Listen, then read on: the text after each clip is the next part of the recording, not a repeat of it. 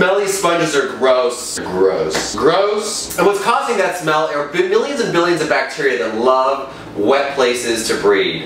Is that gross enough? So what I've discovered is a very easy trick that does not require a microwave because I don't even own one. I'm so healthy. And all that trick requires is a lemon and a pot of boiling water. Wow! Then let's be honest, sponges are expensive. They're like $2.50 or more each, and sponges could start smelling after a few days or so, and I'm not throwing my sponge away every few days. All you have to do is get a pot of boiling water, throw a few lemon slices in, let it sit for about 2 minutes, and voila!